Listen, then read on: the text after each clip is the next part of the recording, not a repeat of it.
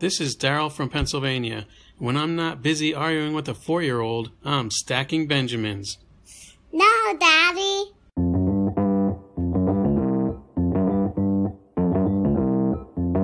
Live from Joe's mom's basement, it's the Stacking Benjamin Show.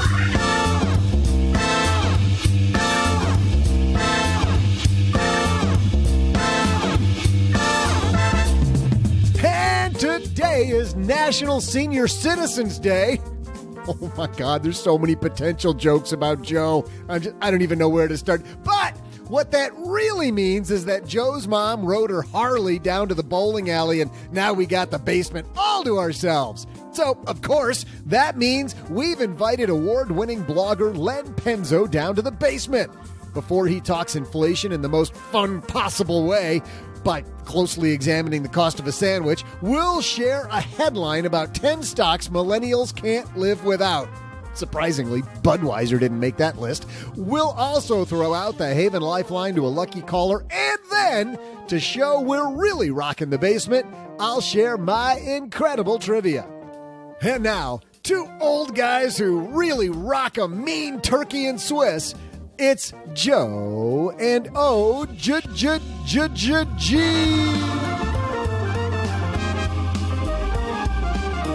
Turkey and Swiss is good, but the old guy comment, I think that age is just a number, OG. Age is just a number. Is celebrating National Senior Citizens Day today. Is that you? Congratulations, man. Congratulations. I got a little ways to catch you. Still working on it. I know I am, but what are you? Hey, everybody. Welcome to the Stacking Benjamin Show. I am Joe Salciha, Average Joe Money on Twitter, and across the card table from me, as surly as ever, it is Mr. OG. Turkey sandwiches, huh? Sometimes I go back and forth. Ham, turkey. Turkey and Swiss, though. Bologna. In the right mood. I haven't had bologna in forever. Cheryl doesn't let us eat it because it's so salty. She's like, no bologna. I'm like, are you crazy? I grew up on bologna. Look at all this is made from bologna. All this. You can tell. Hard to believe, isn't it? I should transition out of that thing. Big thanks to I don't even have a transition today. Okay, just guys, shifting gears. Just live with it. Live with the fact no transition today. We're just moving into Acre Trader. Big thanks to Acre Trader for supporting Stacking Benjamins. For more information on how to become a farmland investor through Acre Trader, visit acretrader.com/SB. They have a great explainer video, OG, that explains what it's all about. We'll explain what today's about. Today, Len Penzo in the basement. If you haven't listened to the show for very long. Who's that? Who is this Penzo guy? Len, every year, visits the basement with his annual sandwich survey. And there's no more fun way to talk about inflation than talking about the price of a school lunch. And Len's bringing it again today. But first, we've got a couple headlines. We got some crazy headlines. So let's get this party started. Hello, darlings. And now it's time for your favorite part of the show, our Stacking Benjamin's headlines. First up in ring number one of this circus that's the Stacking Benjamin Show is this one from Investment News and Mr. Jeff Benjamin. 10 stocks millennials can't live without. And when I saw that, I went, sure, I'll jump on the clickbait. That's exactly what I said. No, don't. I can't. Oh, I clicked it. Yeah. An analysis of 658,000 investment accounts held by millennials ranks the top 100 favorite stocks based on the percentage of overall portfolio holdings. It's clear millennials as a group are poised to become the largest generation. They put their money where they're most familiar. Following are the top 10 according to Apex Clearing. Who do you think is in the top 10 stocks that millennials absolutely love? Then we'll talk about this. Amazon, Netflix, Facebook, Impossible Burger. We start off at number 10 with Disney. Okay. 2% of portfolios hold it. That number, by the way, is way up since March. From March to June, it went from 17th to 10th. So far this year, as of the time that we recorded this, it's only up 30%. So, not that great. Next up, and please don't go buy these. When you hear that a stock is up 30%, please don't go buy it for that reason. But that's when I want to buy it. We're going to get back into that. Number 9, Microsoft. Okay. I think it's interesting. Ever since Microsoft changed CEOs, the stock's gone in the right way. But I think it has more to do with the fact that once they hired a member of my bloodline, that all of a sudden, Mike, have you noticed that? Took off? I think that's probably it. I think it has much more to do with somebody in the Salsi High family working in Redmond that they finally righted that ship. You're welcome. It has gone up quite a bit lately. You're welcome, Microsoft. Yeah. We won't talk about when Nick got hired versus when the stock started going up, because that might change my whole theory there. But I'm just throwing it out there. Conspiracy theories, All right. AMD, Advanced Micro Devices. Okay. That's one that I used to hear a lot, around 2000, 2002, a ton. And then a little bit after that. But so I'm kind of, you surprised to see that one here? I haven't heard it. So yeah, kind of surprised. Here you go. Netflix at number 7. Next up, Berkshire Hathaway. Okay. Number 6. Clocking in at number 5 is Alibaba. Isn't Alibaba the genie in Aladdin? Oh, it's okay.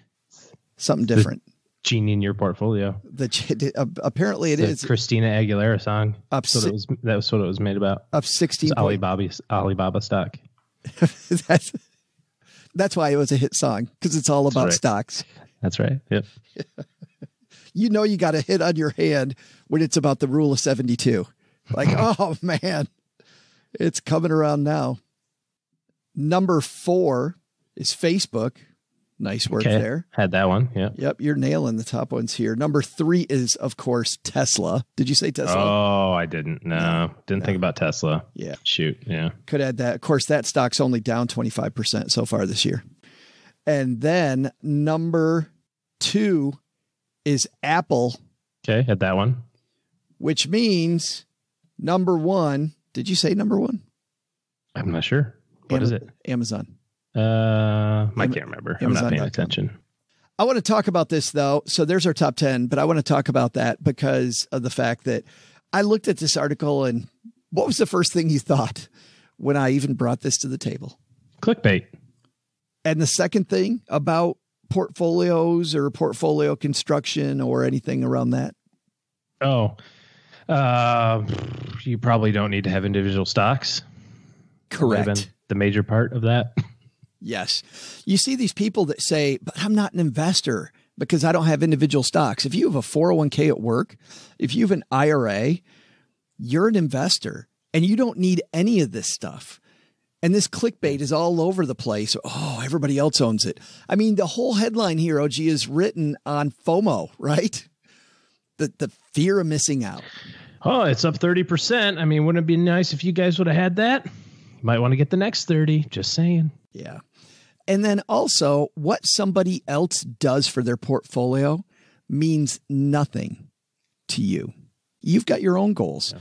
Set it up based on your own goals, not based on what somebody else is doing, OG. I think all that individual stocks are like a gateway drug, because it's a gateway drug to market timing. All you're going to do is look at the price of those stocks. It's just going to cause that angst, and you're going to go, oh, it's down since I bought it, but this other one's up. Oh, shoot. All right, I picked the wrong one. Just this time, I'm going to fix that. I'm down 2% in my Amazon stock. So yeah, they probably were at a peak, and okay, that's way. Yeah, I'm going to go. I'm going to take the money out of Amazon. I'm going to buy Microsoft. That's what I should have done to begin with. All that's going to happen is you're just going to find yourself day trading away your life, and it's a gateway drug. Don't do it. People who know me, including you, know that I like individual stocks. I think individual stocks are a ton of fun. It's less than 5% of my investment portfolio. It also is a piece of my portfolio that I don't really count on to make things happen. I'm not really worried about it. It's totally fun money. It is way fun. It is incredibly fun to trade individual stocks. But I'm with you that the whole gateway thing, it's a slippery slope into individual stock land. If you do it, put that money in a side account and just have some fun with your sandbox money. And there's people that I've run into who go, well, you shouldn't have any sandbox money because it all counts toward your net worth. Okay, I get it. If I'm trying to optimize every single piece of my life, Tim Ferriss, then maybe. However, there's a piece I don't want to optimize. If I optimized everything, I wouldn't waste my time playing fantasy baseball where I'm 7th out of 8. Wasted my entire summer on that thing. My team finally climbs up to 5th place, and I get beat like 10-2. And then I go back to the cellar. I have finally given up. Do you have the Reds? I have guys on every different team. You know, you pick individual players. I know how it works. It was a joke on the Cincinnati Reds are sucking. Oh, yeah. No, I could have the Detroit Tigers. I am the Detroit. No. I take that back. I'm in 7th. I'm not in last. I might have the Reds. So there you go. All right. I think we beat up that piece enough. Nice. Individual stocks, fine. Don't count on them. And clickbait article about what everybody else is buying. Neato. Nothing to do with you. Our second piece comes to us from Seeking Alpha. I hadn't thought about this. Wow. Seeking Alpha, really by the way, deep. For people that have no idea why OG's laughing, it's a place where individual stock traders go to talk about increasing their returns. Mm-hmm. Yes. This is written by Brad Thomas, but this is an asset class I'd never thought of. So for those of you who are new to this investing thing, asset classes are different categories of investment. So you've got, small cap, large cap, mid cap. Those are small size companies, mid size companies, big companies. You also have real estate, utilities. You've all different type of technology stocks, healthcare stock. You've all these different ways that investment professionals slice and dice the universe so that they compare things to each other. This is an asset class I'd never considered. Brad writes, small cap REITs are hard to beat. I had never thought about real estate investment trust in terms of capitalization, in terms of small, medium, and big real estate firms. Had you? I hadn't heard of it, no. Yeah. Makes sense, I guess. REITs are good. Small caps are good. Yeah. Let me get small cap REITs. I know. I saw this and I went, okay, at the risk of making OG laugh, which, bam, cross that off your bingo card. I came up with something. I was a financial planner for 16 years, been doing financial media for 10. Small cap REIT. I'm like, oh, that's pretty cool. Is there like one fund that does it? The small cap REIT portfolio has returned about 23% year to date. Since inception, the small cap REIT portfolio has outperformed the Vanguard real estate ETF by almost 4 times, 37.7 compared with 9.3. What's inception time? I mean, I could beat Usain Bolt in a 100-meter dash depending on the inception date of my race. It's 4 days ago.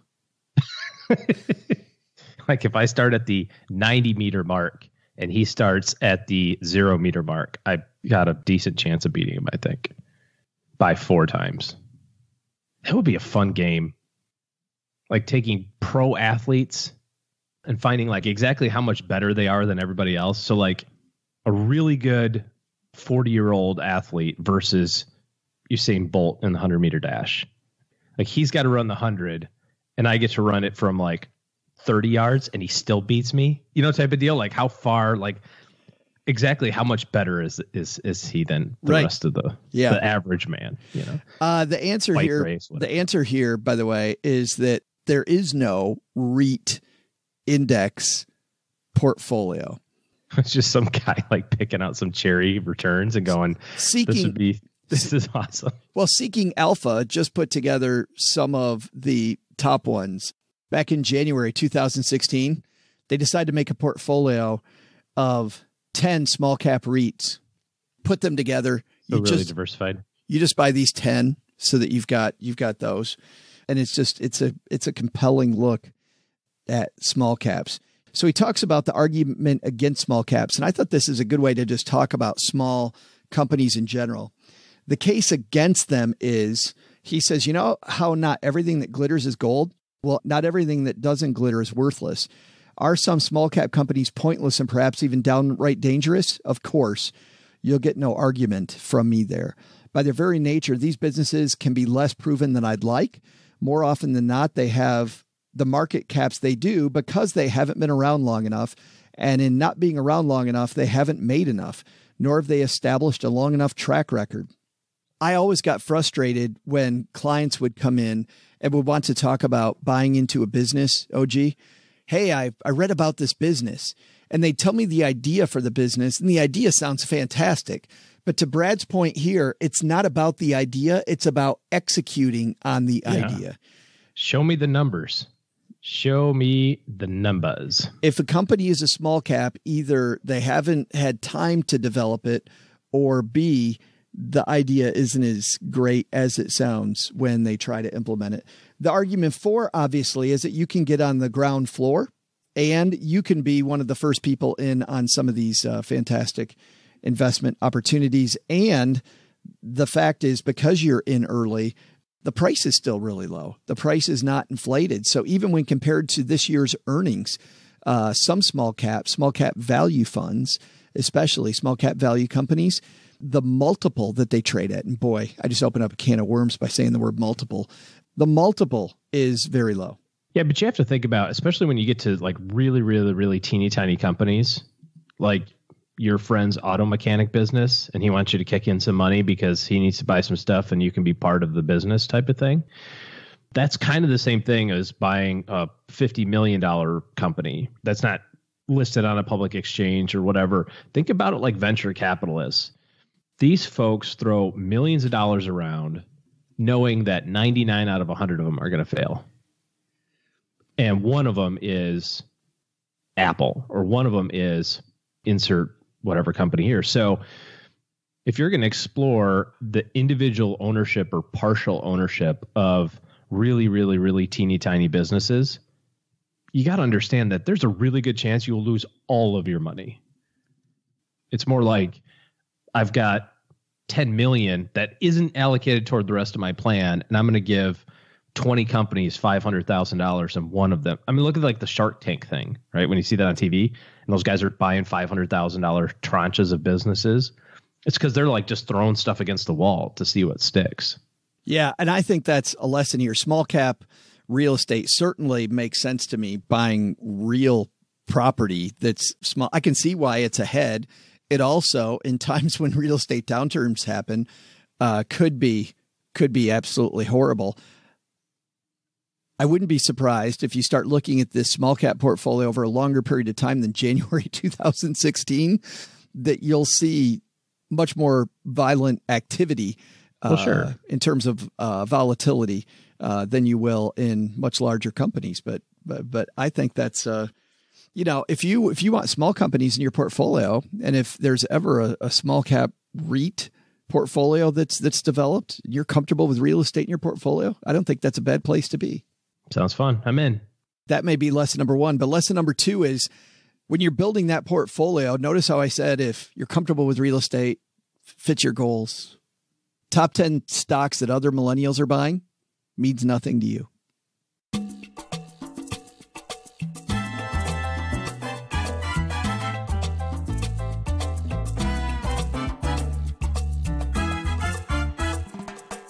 This guy has been on our show since the beginning, and usually we talk to him from a bunker deep under Los Angeles. I'm talking about the one and only Len Penzo.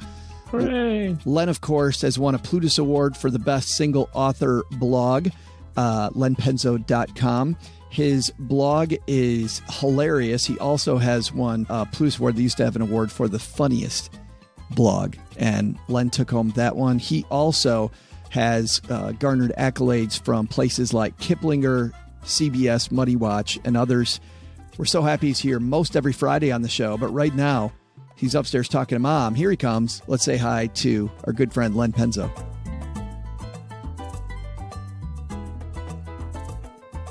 And on his way down the stairs for his annual trip to the basement, I never see this guy. How are you, my friend? Well, I feel like it's like the groundhog. Did you see your shadow when you actually went outside? No, I'm too afraid to peek my head out. Well, you did to get here, and I'm glad that you and Mom had a few laughs before we did this, as usual.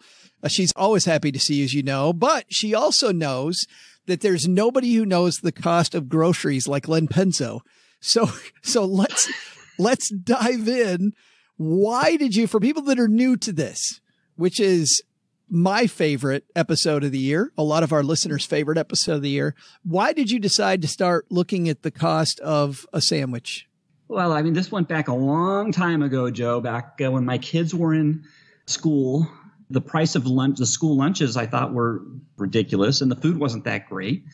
The curiosity in me, I needed to know exactly how much money I was saving on I would be saving on a brown bag lunch, because you always hear that. Oh, brown bag lunch is cheaper than going out to eat or stuff like that. So I said, well, let's find out. And I wanted to track it on a yearly basis. And that's what got it started. And this is 11th year, Joe. 11th year. I can't believe I've been doing this that long.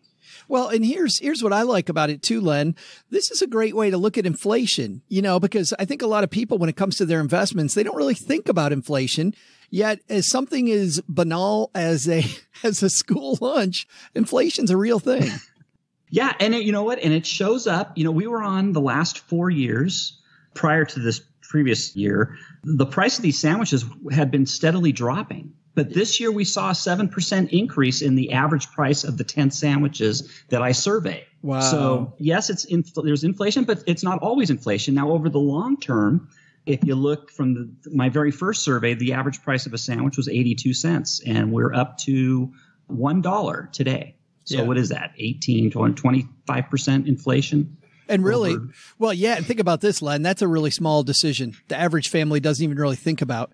Multiply that by all the high cost items that are in our life. This adds up secretly. It sure does. But I will say this, you annualize it, it's probably 2% per year. Yes, it does add up. Your rule of 72, I mean, prices will double at 2% inflation, every 35 years, 36 years, something. Not too bad at that rate. Yeah. No. And you say the average family with 2 kids spends, if they buy the school lunch, that's $1,000 a year that we can cut from horrible lunches sometimes. Yeah, that's my kids' school district. Now, my kids they're out of high school now, but I still keep track of it. The lunch at my kids' school district is $3. It's been that way for 3 years. If you take a 180-day school year, it's $1,080 per child. So think about that, parents. If you have 2 or 3 kids, that's what is that? $300 a year, right? Yeah, but that could be a bunch of money just on school lunches. So you go about this incredibly scientifically, like everything at lenpenzo.com. You make sure that as many constants stay the same as possible. Tell me about your methodology here, because I think that's going to be important.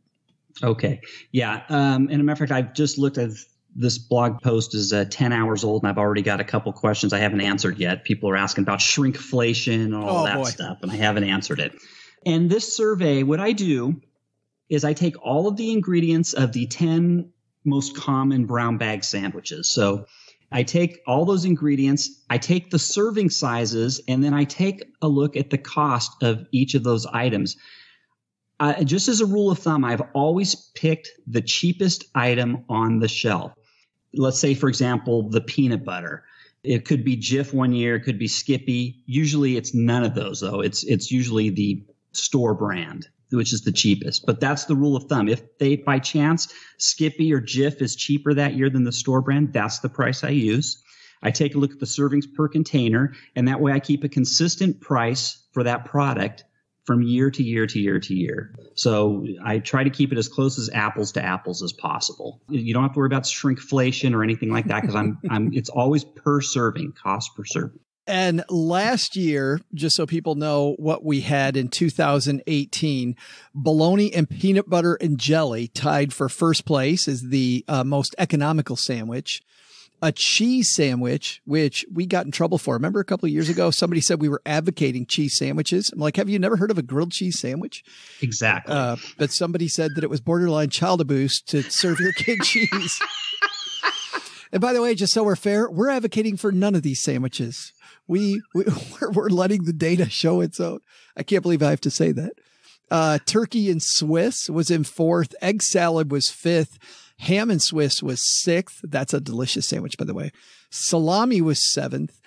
Tuna salad was 8th. Roast beef and cheddar, which is also a fine sandwich, was 9th. And the creme de la creme, the BLT, was 10th. So before we get into this year's rankings, Len, Let's talk about the individual ingredients. How did prices change? Well, let's start off with this. What surprised you with the individual ingredients and how prices shifted from 12 months ago?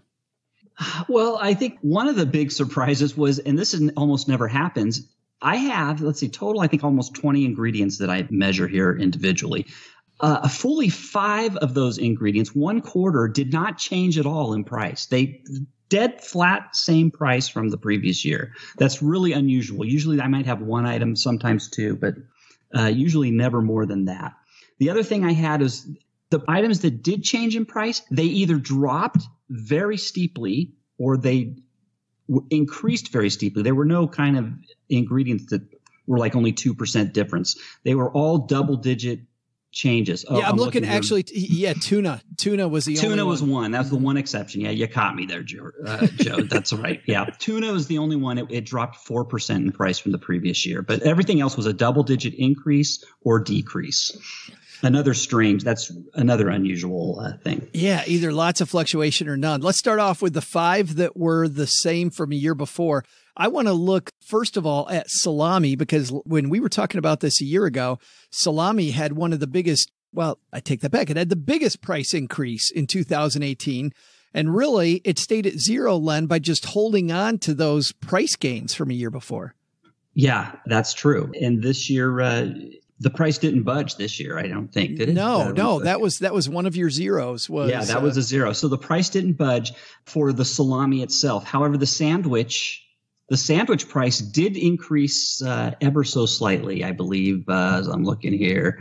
3%. Now, why is that? So if the price of salami didn't change, but the price of the sandwich went up, basically, here's the reason why. The price of bread this year went up 30%. Wow. Yeah. And now that's another strange thing. The price of bread was dropping. I think it dropped for 5 consecutive years. And this year it went up 30%. So, and that was enough to move the price of the salami sandwich up 3%. Any reason why the price of bread is higher? I mean, I don't know. It's wheat. I use wheat bread as my benchmark. And I don't know. I would have to look at the wheat futures. I don't know if wheat, I should have looked before the show here, but my only guess is wheat futures went up this year. Maybe they had a poor wheat crop or something. I don't know. Price of bread through the roof. Yeah. Takes a lot of bread to get that bread. It's not good. Cheese. Your cheeses were 3 of the other flatliners. So when it came to cheese, no change there. It's really odd, Joe. I mean, this almost never happens, but this year it did. 5 items. And you're right. All 3 of the cheeses in the survey, American, Swiss, and cheddar, they did not, on a cost per serving basis, the price did not change. The biggest drop of all for a while, turkey a few years ago, I remember you and I meeting and the price of turkey was way up, but a 43% drop. Yeah, tremendous drop in the price of turkey. And I got to say, turkey sandwiches in 2015, so what is that, 4 years ago, the price of a turkey sandwich was $1.44 in my survey.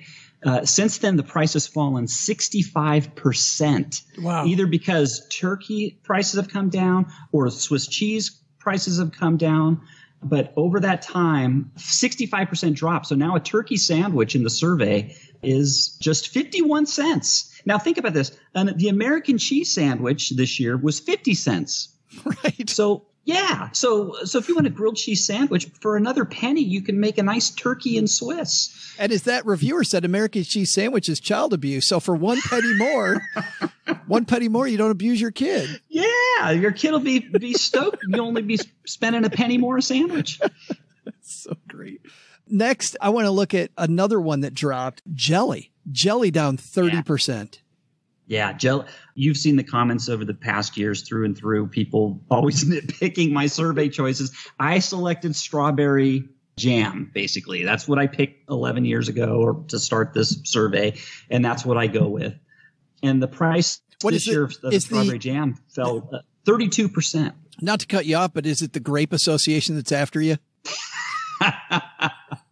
Yeah, last year's, remember, I got taken to. There was a couple ladies that actually said, well, who puts strawberry jam on a peanut butter sandwich? Well, I do. Oh, hello. I love strawberry. Me too. I prefer strawberry. That's why I picked it. It's my survey. You want your own survey. Go. And you know what? I don't know what the difference is. I'll be honest. I don't know how much difference there is between grape and strawberry. It could be a lot. I have no idea. And I'm wondering if it is just jellies in general, because I noticed that in my diet, and I don't know if it has to do with my age or whatever, but I feel like there's been just a ton of media about sugar the past few years. And it seems like, man, when you have a peanut butter and jelly sandwich, you're just loading up the sugar content. I guess, but they're so good. Who doesn't like PB&J? I'm with you, brother. I got your back on that one. And let's talk about that if we can. Yeah. So the price of the PB&J went up 3% this year, despite strawberry jam or jelly dropping 32%. And that's because the price of peanut butter was up 18%. So they kind of canceled each other out. You can't win. You can't win. Let's talk about things that are up. You said peanut butter was up 18%. Bacon up 20. That's horrible. But roast beef, the big loser here, up 33%. Yep. And again, I maybe I should have been looking at beef futures. I have no cattle futures. Maybe they had a poor cattle harvest. Well, that's a continuing trend too, though, isn't it? Because just, you look at steaks and steak restaurants. I know that steaks getting more and more expensive over time. Beef just in general getting more and more expensive over time. Yeah. And you know where I see that? If I can talk, my favorite restaurant, Joe, Benihana. The price of my favorite meal at Benihana, the land and sea, it just keeps going up and up and up and up. It's those steak prices. Reflected right there. And by the way, the roast beef and cheddar, not an inexpensive sandwich. We said earlier that last year that was number 9. And just to give you an idea of this year, it's still number 9. That's $1.60 a sandwich. Yeah, it went up significantly. It went up 24% this year. It was actually quite a deal last year. It was, closer to $1.24, I think, last year, which is just incredible for roast beef and cheddar. Yeah, I remember that. Dive in on that. But mayonnaise stayed the same and the cheese stayed the same. So it was just the price of roast beef and bread that brought it up the most. Yep. Yeah. Let me bring up one more thing. So I know there's people saying, well, how do you make your sandwiches, Len? It's like, look, I try to keep it simple. I know a lot of people, and me included, I like putting lettuce and tomato on all my sandwiches, except the PB&J, of course. But in the survey, I only used lettuce and tomato on the BLT sandwich. Otherwise, I don't include in these prices the cost of lettuce and tomato on, say, a bologna sandwich or a turkey sandwich, like that turkey and Swiss. I would put the lettuce and tomato on, but I don't include it here. In my survey, though, it's very easy to see, just because I have everything broken out by ingredients. You can look at the price, a serving of lettuce, which I use as 2 leaves of lettuce, and a half a tomato. The price of that combined is $1.30. So if you want to add, say, for example, your turkey and Swiss, I said it's 51 cents. If you want to add the lettuce and tomato, add $1.30 to that, it's $1.80. Then it's $1.80 for that same sandwich. And there it is. Kids going to lunch with the most fantastic sandwich ever. Maybe not saving money, but the kid giggles all the way through recess. Oh, my gosh. Yeah. I don't know how many kids will eat a sandwich with lettuce and tomato on it, though. Probably not. Good point. That's an acquired taste. Yes. Yes. But speaking of tomatoes and lettuce, your vegetables on the sandwiches, Len, those both went up in price. Yeah, the lettuce went up 31 cents, and lettuce is always a wild card. It all comes down to your local harvest, basically. But out here where I am in California, must have been a poor harvest because the price went up 31%. The price of the tomatoes went up 13%. Let's go through them then in order. I think we did a nice survey of the different condiments and different pieces of the sandwiches. Coming in at number 10, the most expensive again, but still maybe the best sandwich on the list is the BLT. The BLT. That's 10 out of 11 years that it has been, not surprisingly, the most expensive sandwich. Let's keep one thing in perspective, Joe. A Big Mac is $3.99 at most McDonald's. So you can get a BLT 317 assembled by yourself. Yeah, but I don't have a teenager putting it together for me. The cost of that is invaluable. But if my son was putting it together, he'd put 12 pieces of bacon and a whole tomato and a head of lettuce. I've been known to do that myself, but we'll stick with your numbers. Number 9, and by the way, that is an increase of 18% from last year. Number 9, up 24% in price since last year, is roast beef and cheddar. But still not the most expensive it's been since you started your survey.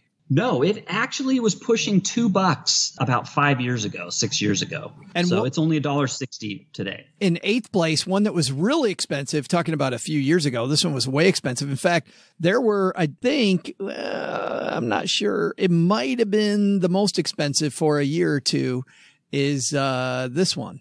You are correct. The 1 year BLT wasn't the most expensive. It was the tuna salad sandwich. And I don't know what has happened, but in the last 3 years, the price of tuna, and I use albacore tuna in my survey, has dropped precipitously. I mean, these sandwiches were pushing they were over $2 5, 6, 7 years ago, 8 years ago.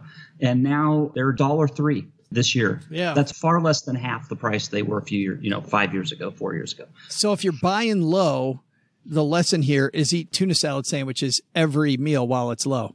Yes, the other thing you might want to know is, hey, you don't know if the price of tuna is going to go back up. I really don't know what's driving the lower costs of albacore tuna, but now's your chance to really enjoy the tuna salad. It's a bargain.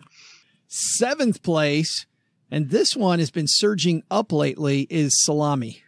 Yeah, salami's misbehaving. It's going up in price. I don't know why. It's still a bargain. It's only $1. It's at the average of all of our sandwiches. So, not bad. It went up 3% this year. And as I said, that's only because the price of bread went up 30%. I don't love salami sandwiches, though. Do you?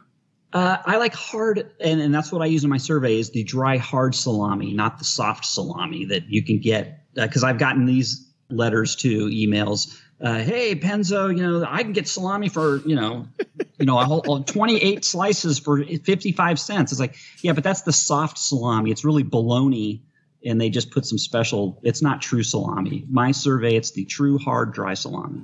I love people debating sandwiches with you.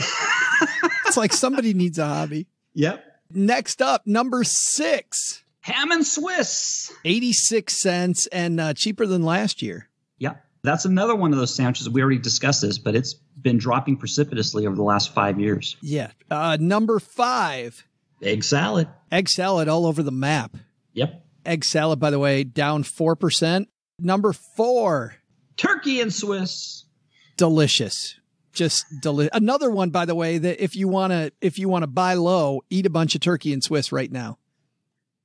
Number 3. Okay, people, it's the American cheese. We'll call it grilled cheese, however you want it, but it's cheese sandwich. That grid kind of looks like a flat line, that graph on your blog post. Yep, it's been pretty consistent. The top 3 have really been consistently cheap, and they've juggled positions, the top spot, over the whole life of the survey. So that leaves the 2 that were tied, bologna and peanut butter and jelly. Who's number 1? The bologna sandwich wins the prize. It is the 7th consecutive year that it's either tied or been the cheapest sandwich.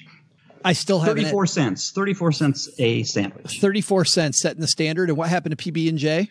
It went up 3 cents, and that's, I guess we'll blame it on peanut butter, because the price of peanut butter went up 18%. Well, and bread, right? And bread, but bread's on all the sandwiches. That's true. So Good point. It's a wash. Constant. So, it's interesting. The thing about bologna too, that's the sales tend to go up in. I think I brought this up before on these shows, but it's interesting. People think of bologna as being a very expensive meat. Oh, it's it's $6 a pence more expensive than filet mignon.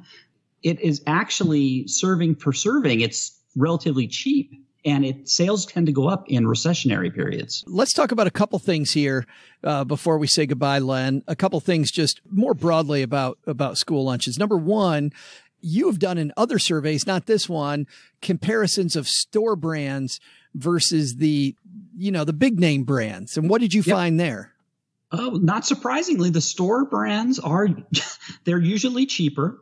Not always. There are rare exceptions when the store brands are not cheaper, but they are usually cheaper. And many, many times they're just as good or better than the store bought. As my family surveys, and Joe, I know you just mentioned them, but I have my family surveys that I do here on the blog, and my family can't even tell the difference. Yeah, no, that's fantastic. And a lot of times they choose it like is the best one.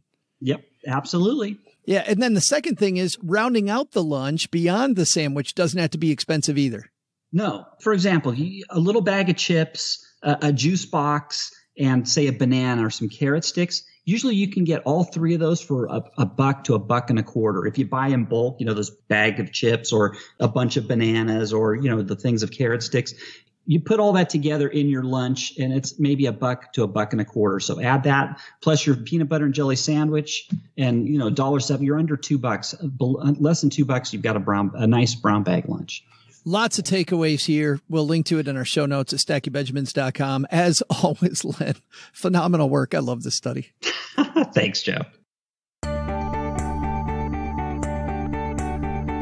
Hey there, trivia fans. I'm Joe's mom's neighbor, Doug, and all that talk of sandwiches has me a tad peckish. To show that I can withstand the withering pain of not eating for 84 consecutive minutes while still talking about it, check out this question. Which of the 10 sandwiches on Len's survey used to be considered a delicacy? I'll be back with the second half of this question as soon as I go maybe make myself a cheese sandwich and stare at it because I'm a machine, baby.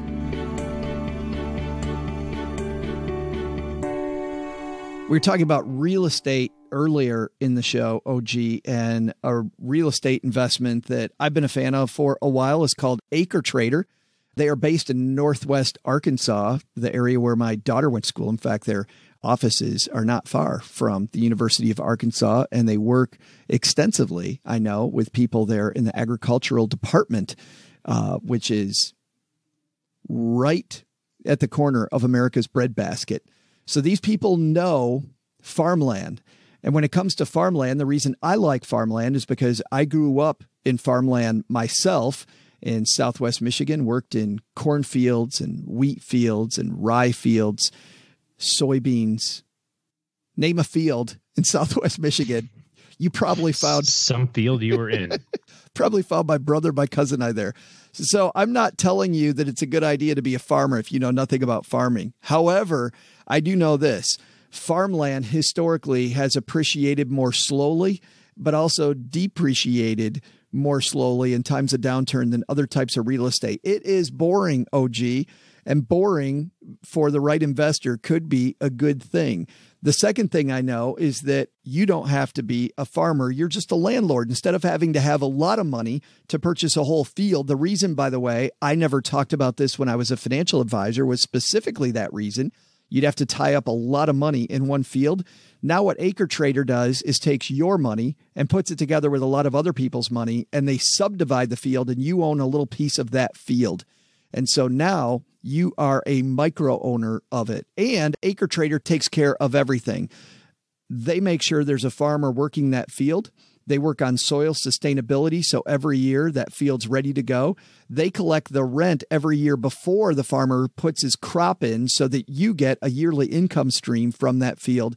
And then, and here's the reason why it's only available to accredited investors, is your money is locked up, though, until they sell the field. So do not put a bunch of money into anything that's locked up for a long period of time, like a piece of farmland is. However, if you are an accredited investor looking for an income stream and a nice, boring, in my mind, in a good way, boring rate of return, check out acretrader.com/SB. That's acretrader.com/SB. They have a video there that explains it all, and use our link to tell them that Stacking Benjamins sent you. Welcome back, trivia fans. I'm Joe's mom's neighbor, Doug, and bam! Did you know that you can grill these cheese sandwiches?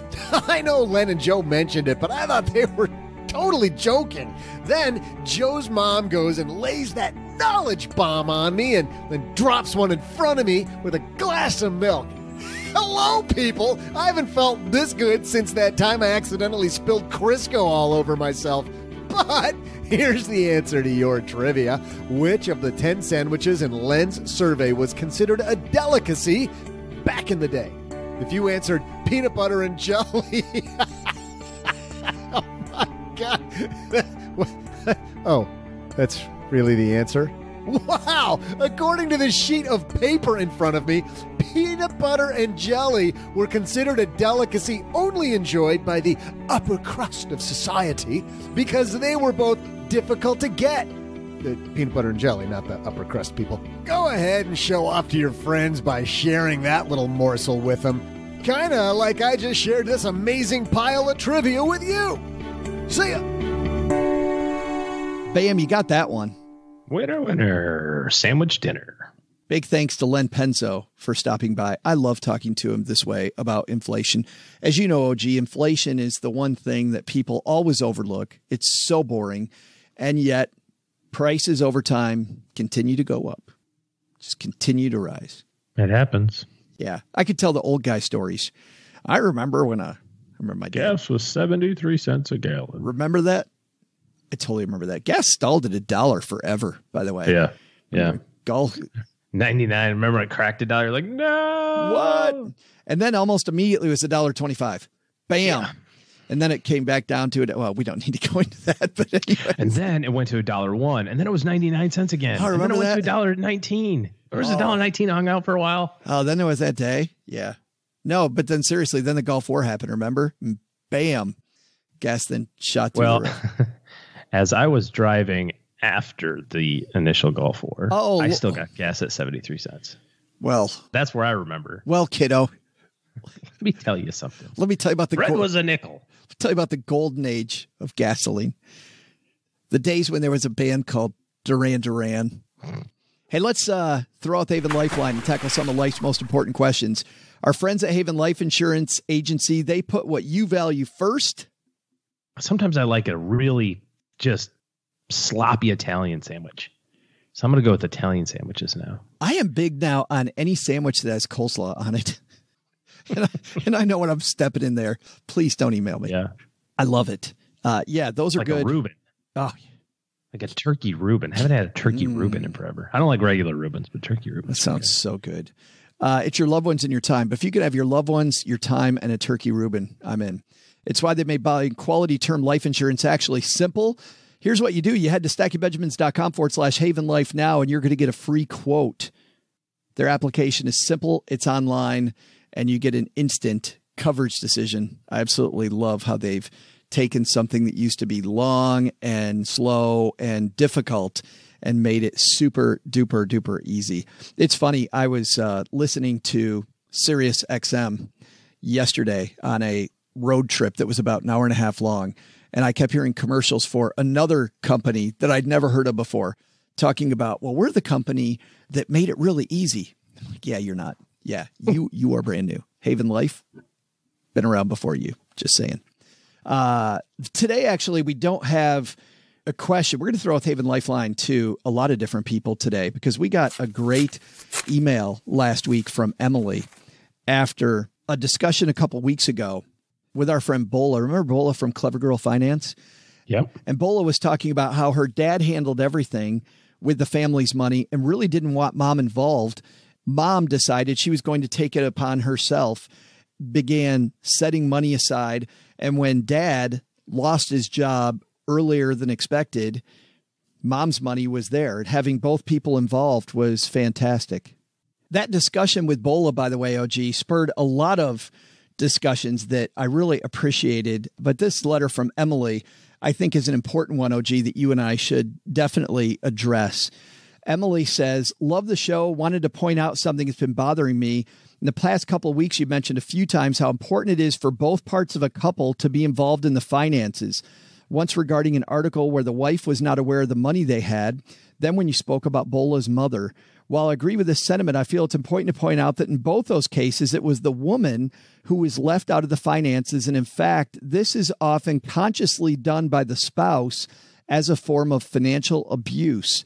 The first example especially raised many red flags that this woman was probably being intentionally deceived by her husband regarding their finances. I don't want to suggest this is always the case. Certainly, there are plenty of partnerships where one person willingly takes a back seat. I just wanted to present another perspective, especially since I think it applies to some of the examples you mentioned on the show. Thank you for reading and putting out great shows to get me through the week. Hoping to learn something soon, Emily. Hey, thanks for that, Emily. And I think, OG, that frankly is a line because I'm not in that type of relationship. You're not in that type of relationship. people like you and I are usually dealing with individuals or couples that are trying to get ahead, so they're not in this relationship. But I've seen it in the press. You've seen it before. I have a friend who's a psychologist who said she sees this, sadly, fairly often, where one spouse says, no, it's too complicated, or it's just a way to beat down your spouse. And it's just horrible. If you're in that type of relationship, this stuff isn't hard. And I'm glad that you're listening to this show, because while you won't learn anything here, at the very least, it's great surround sound. And planning is not difficult. If somebody's telling you it is, you got to get away from that. Yeah, I don't have much to add there. I mean, I think if you are working together on goals, you're more likely to reach them. It's unfair if you've got this idea in your mind of what you're trying to get to, but you don't get to see the scorecard because it's, quote, too complicated or whatever the case may be, right? So how do you know if you're winning the game? You know, there's never a scoreboard. How would we cheer for the team that we want to have win? You know what I mean? So I think it's really important that everybody's on the same page. This is kind of why I'm not a real big fan of the this is my money and this is his money and this is our money thing. Because when you do that, you end up with like this really loosey-goosey accountability, you know? And then if one person's, you know, trying to row the boat in one direction and the other person's shoveling water in the boat, there's not. Well, and if somebody's really trying to hide something, makes it very easy to hide. When you're trying to be deceptive from your spouse, you know, our friend Farnoosh Tarabi over at So Money podcast and I have had this conversation before, because she and I both have relationships where our spouse and I have different accounts. However, we both use apps where everything's on the table. You can see exactly how the other person's spending money. It's completely open. We also both check our credit regularly. So if there's any credit thing going on with either Cheryl or I on my end, or Farnoosh and her husband on their end, you can see that right away. So we look at all this stuff together, and those family meetings where you're working on your stuff together also helps ensure that that won't happen. But certainly if you suspect that a spouse, a loved one, whoever you're planning with is hiding stuff from you, credit report's a great place to look first. Yeah, bank account statements. I mean, you got to go through it all, but it's sucky if that's the situation you're in. I'm glad, Emily, you brought this up, because even Cheryl and I have talked about this in the past, that, I don't know, OG, when you work with people all the time and you're surrounded all the time with people who are just trying to get ahead and not cheat other people, not scam other people, not abuse other people, it gets easy to think that stuff doesn't happen. So Emily, I'm so glad you wrote with that point. You have to get out of those relationships. You have to. This is not difficult. It isn't your fault, and you're not too stupid to understand money. So that was slightly more serious, OG, than we normally have on the show. But thanks for the question, Emily. If you've got a question for the show or a note, head to stackingbenjamins.com/voicemail. That's going to do it for today. What a great show. Hey, thanks to everybody who helped us make this happen today. Doug's going to have all of that later. Thanks to you for hanging out with us. And thanks to anybody who's left a review of this show to tell everybody just how awesome the greatest money show on earth, Circus, is. And finally, if you're someone who's looking for good financial help in your corner, OG and his team are taking clients. So head to stackingbenjamins.com/OG for more on that. All right. That's going to do it for today. Doug, you got it from here, man. What should we have learned on today's show? Yep. Sure thing, Joe. I got it. First, take some advice from Len Penzo. That work or school lunch, it may be way less expensive and more nutritious to pack your sandwich. Even at BLT levels, you're usually saving money. Second, a stock you can't live without. What you can't live without is a plan. Stocks are picked based on your goals, not based on what your brother-in-law's bowling buddy's sister's stockbroker thinks is the next hot thing. Come on. But the big lesson? Thanks to Len, I can find out which is the cheapest sandwich each year. Now that's my jam. My jam. That's my jam. Oh, come on, people. How thick are you? Not as thick as my jam. Now that's funny. Special thanks to Len Penzo for joining us today. You can find out more about Len and his annual sandwich survey at lenpenzo.com. This show was created by Joe Salsihai, produced by Richie Rutter-Reese, and engineered by the amazing Steve Stewart. Online, visit us on Twitter at @SBenjaminsCast or on our Facebook page.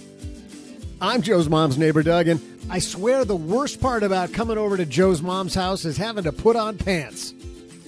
SB Podcasts may receive payment on the show from sponsors and guests in the form of books, giveaway items, discounts, or other remuneration. There's no way you would take advice from these dorks, but like Joe's mom always says, don't take advice from people you don't know. This show is for entertainment purposes only, and before making any financial moves, consult with a real financial advisor.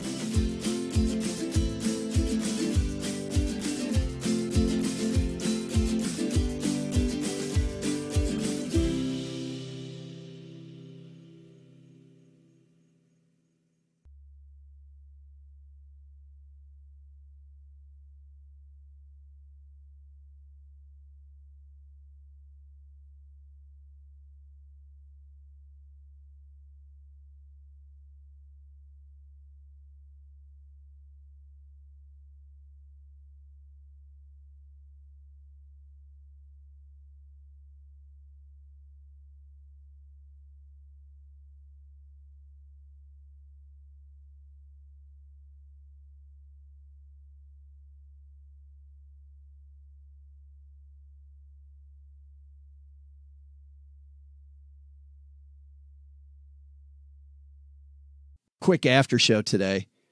That road trip that I was on was to go to Michigan International Speedway, the race that my dad and I went to earlier this year. And by the way, big shout out again to Kevin Kidd, who came on the show a couple months ago and walked us through how teamwork works in the pits of a NASCAR team. And we did not, by the way, reach out to Kevin this time. He's got a job to do. His teams are in some important races, and we just went and sat in the stands. But Kevin, we wore our Roush hats.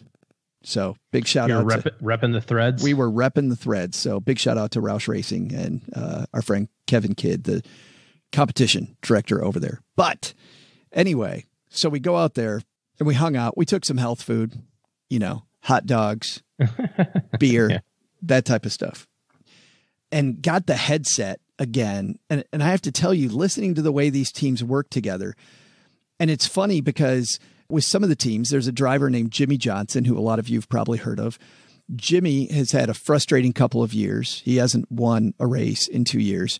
He's riding along I think he's in 4th or 5th place in a field of 38 cars. So he's up near the front. And all of a sudden, he comes around a turn and just smacks a wall hard. And his team immediately goes from, hey, we're in this to win it race to we're trying to patch this up and get on the road. And it's funny, OG, how many financial planning analogies there are there where something comes at you out of the blue. And you could see, by the way, in Jimmy's case, the contingency plan just roll out immediately. The crew chief is on the radio. We're going to do this. We're going to do this. We're going to do this. And you could see it's from a pre-designed checklist. But these guys, they don't have unlimited time to make changes. They don't have all week, all year to make this thing happen. And yet they still are able to duct tape it. And it ended up being a horrible race for them. But watching this team go into contingency mode just made me think about how often people don't have that, and how important it is that we continue to talk about contingency planning. And you got to think about those contingency plans before, right? You get into it. You got to have it on the shelf so you can execute it. Yeah, you can't go, oh, Jimmy just hit the wall. What do we do? Right. Yeah, can't do that. The second thing, way funnier. I'm finding out that when you buy a $5,000 car, random stuff happens. Couple things. The last time we were at the NASCAR track, I started my car remotely. I didn't know my car had the ability to do that. Nice. Yeah. So I'm helping put the camper up and pressed on my pocket accidentally, and my car fired up. And I don't know which button I pressed, but I can't replicate that. The other thing that happened this time is we're sitting, we got our little Coleman stove out there. We've got our chairs. We're hanging out, waiting for the race to start, having our pregame tailgate. All of a sudden, my car alarm starts going off for no apparent reason. Bah, bah, bah, bah. Dude's one car down. Look over and stare at me. Like, what the hell are you doing? So I look right back at them. Big smile on my face because I have no idea why the hell my alarm went off. I paid $5,000 for this car. I have no idea how any of this stuff works or why. I've been sitting here for 20 minutes. My car alarm goes off for no reason. And I look at those guys and I just said, hey, I'm stealing this car. I want to let you know I'm stealing this car. And they didn't even crack a smile. Just because they thought you were serious. Oh, yeah. Because I'm sitting in a chair with a beer open. Hey, I'm stealing this car. Just wanted to let you know. I'm not an expert, but I think it's probably because you sat on a button. Did you press the buttons on your key fob? I have no idea what happened. Just to experiment. I would go out in your driveway, maybe run a little experiment. Like if I press this button, this happens. If I press this button, and you can label them. You get a little label maker, like all the old people do, and like label each button. This is this is the go button. This is the stop button. This is the honking button. Do you want to tell everybody? Button down. Do you want to tell everybody which finger I'm showing you right now? I'm giving you a salute. Thank you. Yeah. It's very nice. Very, very helpful. Thank you.